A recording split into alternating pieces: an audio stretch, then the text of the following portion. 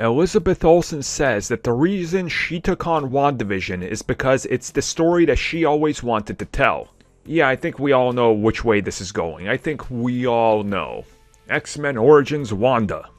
That's sarcasm. So many people always miss that.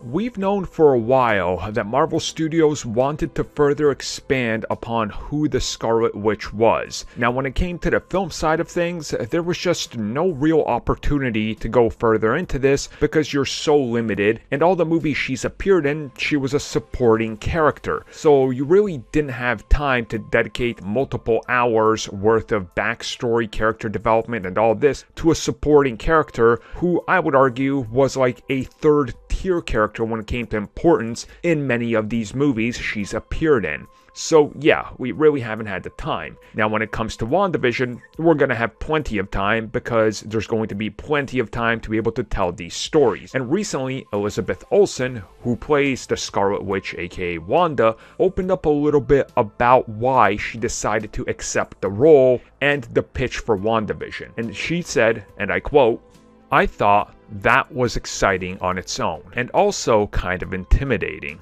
It is a bit nerve-wracking being the first, but when Kevin Feige explained his idea for WandaVision, and specifically the comics he wanted to reference and pay homage to, it was really easy for me to want to do that, because it was more or less the story that I've always wanted to tell, without knowing that we would be interweaving sitcoms." It's House of M.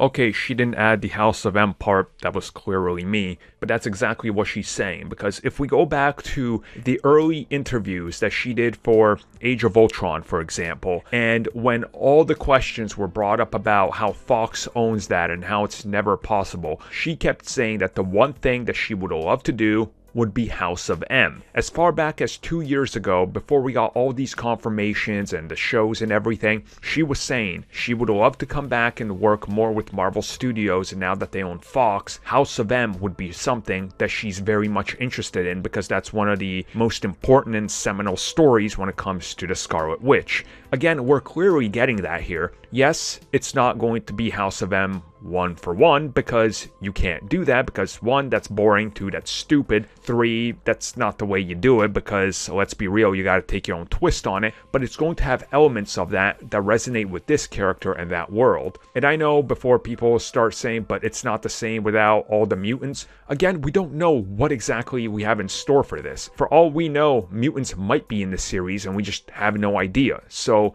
let's wait and see, but I think it's going to be interesting to see how this compares to the House of M comics and what elements they decide to pull and what they leave out. So what do you guys think? Is there another Wanda story from the comics they could possibly be doing? I mean, for the love of God, I hope it's not the Ultimates version. I do not want to see her and Quicksilver, do that. No. Keep your Game of Thrones out of my MCU.